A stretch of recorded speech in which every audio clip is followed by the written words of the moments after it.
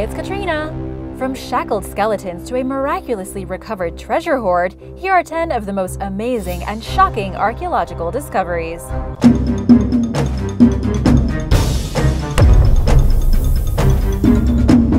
Number 10. The Child and the Bird.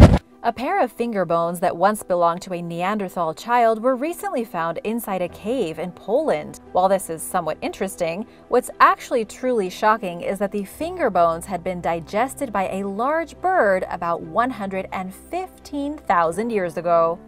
The bones were not very well preserved. They were riddled with tiny holes, and this is because they definitely ran through the digestive system of a giant bird. The question is, did Neanderthals actually have to worry about their children being dragged off by a giant bird? Or did a bird maybe just happen to bite the child's hand, leaving them without fingers? The researchers believe that the small child was probably attacked and then eaten by a giant prehistoric bird monster. Of course, the child could have already been deceased when it was eaten, but it also could have been alive. Scientists have been unable to extract DNA from the bones because of their poor preservation, but they still feel confident that they belong to a Neanderthal because of where the bones were found. They were discovered in the deepest part of the cave, where researchers also discovered Neanderthal stone tools. It's believed now that the Neanderthals probably lived inside of the cave or at least used it seasonally. These were literally cavemen.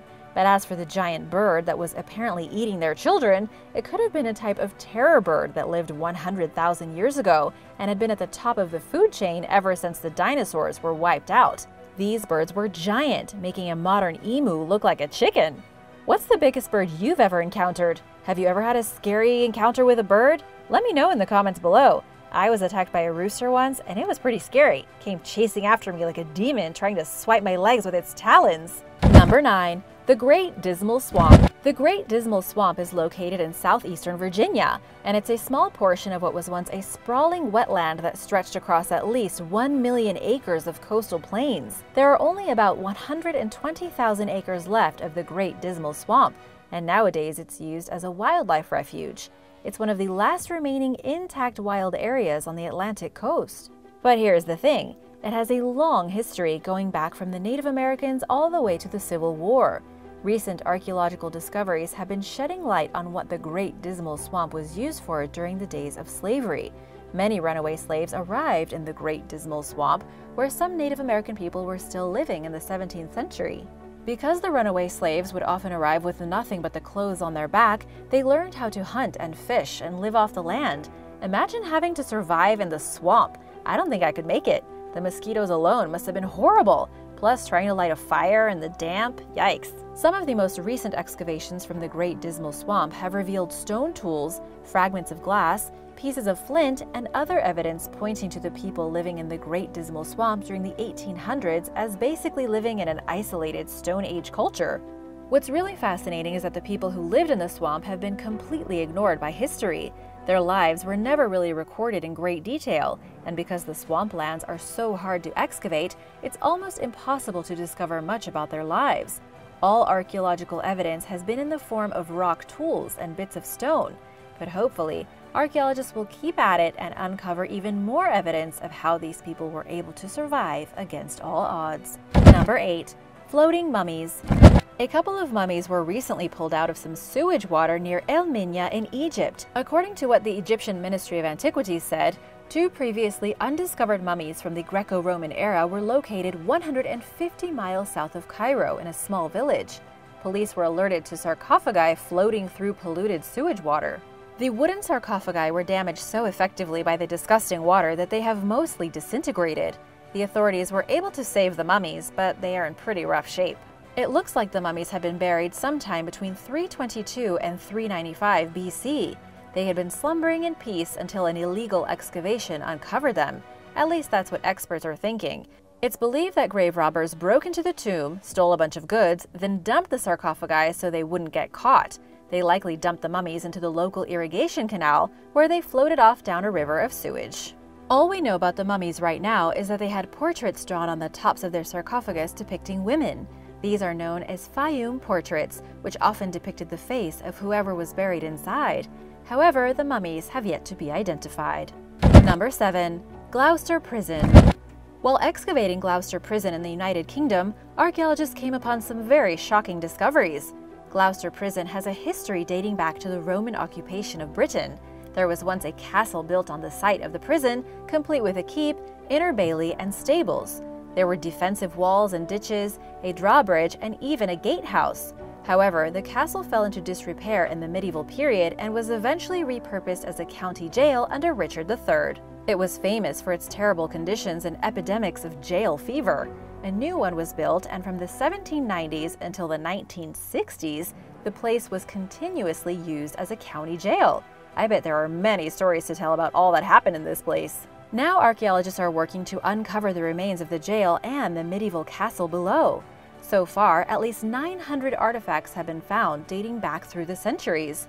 Most of the finds consisted of medieval pottery, bones, and other miscellaneous objects. One of the team's favorites are medieval bone dice marked with circles and dots. It's a rare opportunity to stand on the wall of a 12th century Norman castle while also standing on 1920s prison cells. Today, the castle keep location is going to be restored and put on display as part of a new project. Number 6. Megalithic Cemetery. Archaeologists have found a very unique megalithic cemetery in Poland. This cemetery has been dated to about 5,500 years old. It contains dozens of shocking tombs and was first noticed by researchers looking at satellite images of a field. After realizing the field looked like it contained historical treasures, they went out to excavate. They revealed one of the largest megalithic cemeteries in Poland. The cemetery had reinforced walls made of wood with special entrances leading into tombs. They even found the remains of an old defensive structure around some of the tombs that may have been used as a temporary military camp during the 9th century BC. Unfortunately, as is the case with many prehistoric sites throughout Europe, almost all of the grave goods are gone. It was common for the grave goods and even the deceased to be removed during that time period, as part of a ritual behavior that we don't quite understand. In more recent years, it's likely that looters have taken the rest, but this discovery is just one site among many others that have been popping up in Poland, revealing its rich history and ancient past. Number 5. Recovered treasure. Considered the 11th century's best collection of jewelry, the Amargilla treasure is a vast collection of precious jewelry that contains at least 623 pieces of ancient jewels, including gold and silver, chains and necklaces, golden wrist bracelets, and even golden pendants. There were also rock crystal beads and pink coral beads found, along with glass stones and river pearls. The Amargilla treasure is one of the most impressive treasures ever unearthed in Spain, but it wasn't by archaeologists. The treasure was actually found by the Spanish National Police, who had been working on a criminal investigation for black market goods. An archaeologist from Córdoba had discovered pictures online of jewelry that looked a little bit suspicious. The archaeologists contacted the police, and they launched the investigation, tracing the photographs to its original source. They found the man who took them to the site where he said he had found the hoard, but while nobody really believed him, the good news is that most of the treasure was now in safe hands. It looks as though the treasure was buried in the 11th century in Córdoba, the Andalusian region of Spain, when civil war broke out. The person who buried it most likely expected to return, but the true story of what happened to its owners remains a mystery. At least 16 jewelry hoards have been excavated in the last 30 years in Andalusia, with many of the items currently being displayed at local museums. The good news is that the items were found just as their owners left them, and even though they will never get them back, they can take comfort in knowing that now so many people appreciate them. What would you do if you found a treasure like this? Let me know in the comments below. And now for number 4, but first want to give a big shout out to Dominic Gonzalez and Bartolo. Hi guys! Thanks so much for watching, and if you are new here, be sure to hit that subscribe button and join us! Number 4. Sacrificed llamas. Archaeologists working in Peru have discovered the shocking remains of naturally mummified llamas that had apparently been sacrificed to Incan gods 500 years ago. The mummified llamas were discovered wrapped in colorful cloth, painted in red and adorned with feathers. This is the way the Inca decorated the llamas before sending them to their doom. The Inca buried the llamas alive as offerings to their gods. While this may seem morbid, sacrifice was a critical part of the ancient world, but this particular find is so rare that nothing like it has been found before. The mummies were discovered by Lidio Valdés and his team of researchers from the Department of Anthropology and Archaeology at the University of Calgary. They found the llama mummies hidden underneath clay floors inside of buildings at the Inca site of Tambo Viejo. Unfortunately, looters had disturbed the original graves, but they didn't take the dead llamas with them. The llamas were buried facing east in the direction of the sunrise, which would have been in honor of the sun deity. The llamas were sacrificed to the gods to help the Inca have a successful harvest, to be victorious in battle, and maybe even as an excuse to have a giant communal feast. Unlike other sacrifices found throughout South America, these animals showed no signs of being cut before death. They were almost certainly buried alive, which researchers say could suggest that many of the human sacrifices done by the Inca also included people being buried alive. Number 3. A pile of gold. In a remote and mountainous region of Kazakhstan, archaeologists recently stumbled upon a shocking treasure of royal gold jewelry inside of a burial mound. The burial mound contained at least 3,000 items, all dating back nearly 3,000 years. Researchers believe the tomb belonged to a royal member of the ancient Saka people. These were an ancient nomadic people who lived throughout several regions of Siberia and Central Asia. The treasure was full of earrings, gold plates, necklaces embedded with precious stones, and all of it was made with incredible attention to detail. What's really amazing is that some of the jewelry had been made using micro-soldering techniques that were quite advanced for that time. Last I heard, the graves had yet to be opened to reveal the bodies inside, but archaeologists are slowly working their way down. They believe that they will find the remains of a royal couple, maybe even an unknown king and queen. This is one of the only Saka burial mounds discovered, making it a very rare find. Even rarer is the fact that the burial mound had not been looted, as almost everything in the area discovered by archaeologists in recent years has already been pillaged by grave robbers. Number 2. Shackled skeletons. Inside of an ancient Roman necropolis in France, an archaeological team unearthed the remains of adults and children still bound in iron shackles around either their wrists, ankles, or necks. Since the discovery, archaeologists have been working overtime to unravel the secrets of these chained prisoners. The excavation was done near the Amphitheater of Saints, which happened to be the regional capital during the time when Rome ruled over France. The city is actually famous for its Roman-style Colosseum, which was once able to hold 18,000 people. The graves discovered here date back to the 1st and 2nd centuries AD. Some graves contain more than one body, often with the dead positioned head to toe in small rectangular pits. One specific grave was found with at least 5 people inside of it. There were absolutely no grave goods found except for in one burial plot belonging to a child who had been buried with 7 vases and 2 coins over their eyes.